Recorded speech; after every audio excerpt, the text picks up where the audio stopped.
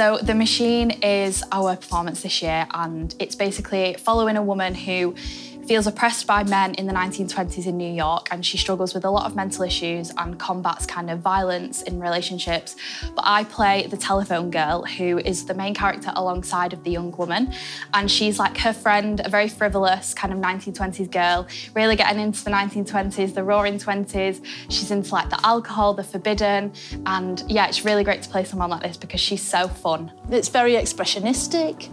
We've got nice lighting effects, we've got shadow play, we've got overhead projection, like old-fashioned OHP projection. Yeah, and it's coming together, finally, after a lot of hard work. In a socially distanced situation, which has been quite challenging, we've had to work just on 1 day a week so we can be bubbled and keep everything safe. We've kept our social distance. We've been visored the whole time. We have to work on how we stage the thing, and we've had to become a bit more abstract. But it's been quite effective, so. So I play the young woman, which is one of the lead roles that has been divided into 5 in the last 2 scenes where she's in court and then she gets the death penalty. I think taking part in this production is really the aesthetic, like the 1920s, learning a lot of background information about the characters, what the world was like then, you know, psychological attitudes, ethical issues. I think it's just been fascinating to really get involved in something that has a complete mask over it.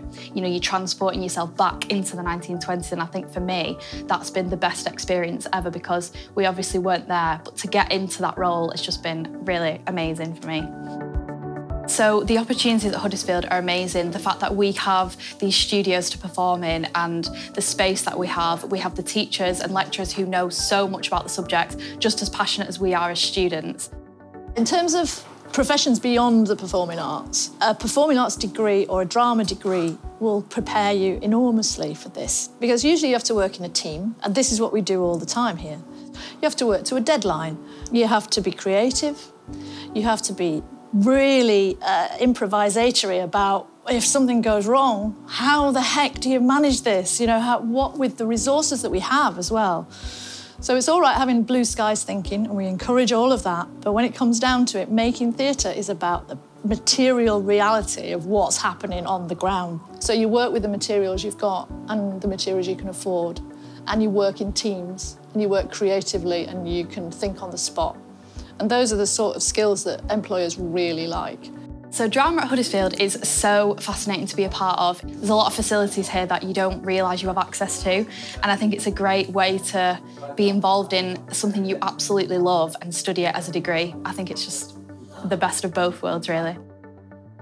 My advice would be just to really take it all in. Be prepared for anything. Don't be embarrassed because everyone's in the same boat. Be prepared to really dig in with everyone. You're with all the other actors and you work in as an ensemble, as a team, and also be prepared for hard theory work. A lot of people coming into drama think, oh, it's just practical, but there's so much more. I think you've just got to really dive in there and make sure that you're getting the most out of every lesson because you're paying for it, it's for you, and it's what you want to do in the future, so why not just make the most of every lesson?